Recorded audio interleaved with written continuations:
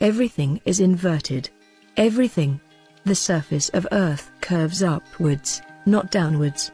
Even the modern peace symbol is upside down from the original life rune. The current sign is the inversion of the life rune, the death rune.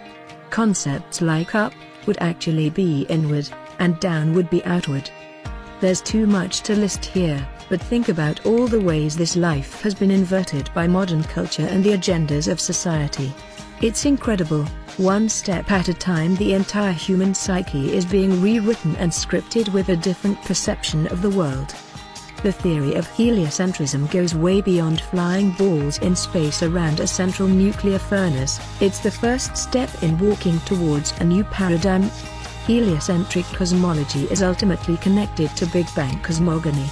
Big Bang cosmogony is connected to the theory of evolution through the extrapolation of the understood micro-world of genes and cells into the unknown macro-world of stars and planets. The entire system is inverted to produce a perception that then dictates the perspective of the human psyche.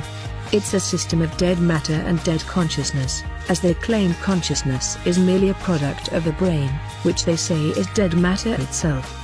Once the person sees the alleged connection between the electron's orbit around an atom and the planetary orbits around the sun, it makes the lie that much more believable. Because inherently we all know the truth, we've just forgotten. So when someone approaches you with a fractal model of reality disguised as a jumbled, random mess of particles bumping into each other, it doesn't necessarily throw up any red flags. The universe is fractal, it is self-similar across different scales, but that does not mean planets orbit stars in the same way as electrons orbit atoms.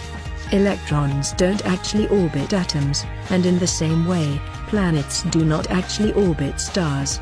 But you've been led to think this way, and you may not notice anything wrong with it, since your subconscious sees a fractal reality beneath the story your consciousness is telling you about electron particles and extraterrestrial planets. So, in order to shift your paradigm, you must first realize that your current paradigm is flawed, not wrong per se, flawed. Electrons are not billiard balls in orbit around a nucleus. Planets are not large spheres in orbit around a sun. It may be difficult to find out what something is, but it's easier when you already know what something is not. If we look at the data, it becomes clear that the sky moves, Earth itself does not, and this is another inversion. Some say, let's assume the ground beneath our feet is moving when we look up and see the sky above us moving.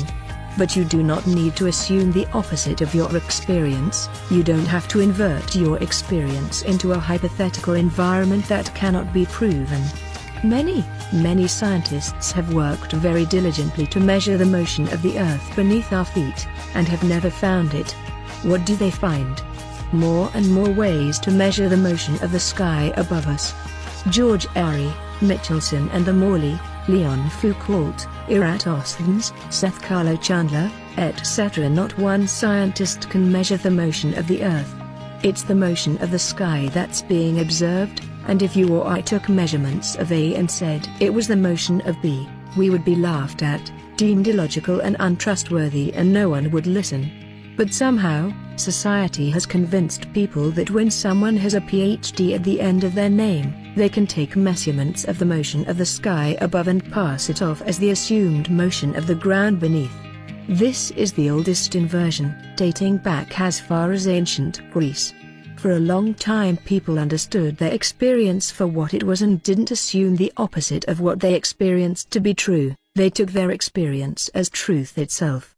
Truth is the underlying foundation for any subjective experience, but by opposing the objective truth with the subjective truth, society has turned the known into the unknown, and the illogical into the logical approach to the world.